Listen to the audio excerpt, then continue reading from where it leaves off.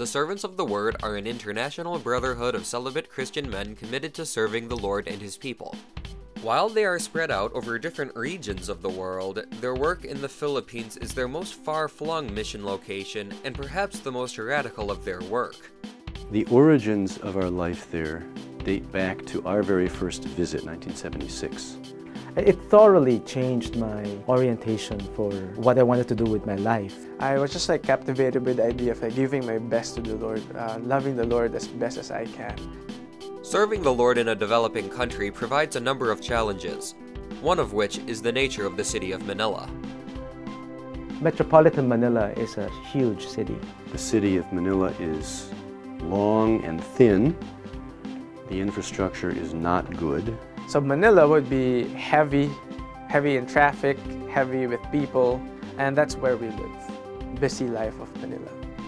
While living out their lives in the city of Manila, the Servants of the Word in the Philippines have served the Lord and those around them in a variety of ways. Their first, and still main work, has been campus outreach. Much of what we do has to do with youth work.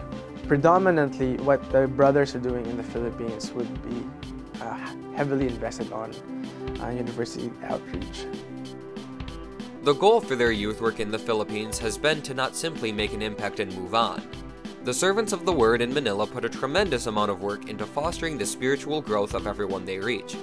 This is made possible by their steady, consistent presence. I would say on the one hand, the fact that we've been there for quite a long time means that we've had many generations of young people that we have had some contact with, that we've worked with in one way or another. That's very critical in our kind of work, not simply to do barnstorming and kind of go here and do something and then move on. No, we provide an environment that provides, if possible, a lifelong support for these young people. Another mission of theirs, community building, is meant to foster a kind of support and environment that allows members of their communities to flourish as disciples of the Lord and as strong men and women. We need to have a supportive environment for these young people to endure through all the stages of their life. For Christ all our life, for the rest of our lives. Beyond their primary work of community building with young professionals and university outreach, the Servants of the Word have in recent years begun to increase their work with the poor in Manila and with indigenous groups outside the city. We do some work in a variety of ways among the poor. There's a lot of opportunity to work with the poor. In the urban poor, so we have Bible studies with them. We have tutorial services for street children who are in school but who live on the road, on the streets. So we have opportunities like that. We go to rural places. So we have indigenous people, different tribes in the country that close enough to Manila that we visit regularly.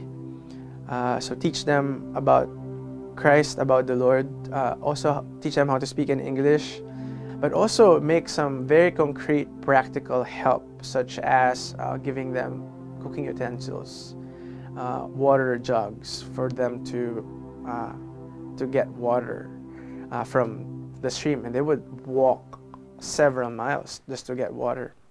While having operated in the Philippines for over 30 years, the Servants of the Word have many areas where they can still grow. Living in a country with so much need, there are always new ideas brewing that are awaiting the funds and the resources to come to fruition. We're in a place in which we could do a lot more with more resource. In terms of opportunities to have more mission, where there would be indigenous people, so replicate that and help other areas as well would be very key.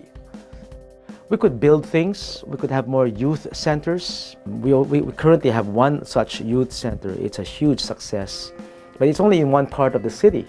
And we're talking about a big city, so it would be wonderful if we had a number of these youth centers. Though there is much room for growth, the Servants of the Word in Manila are thankful to the Lord for the ways He has provided for them, and they continue their work with zeal for the call the Lord has placed on them. Our Father in heaven is a rich God. He provides, and He has provided all these years.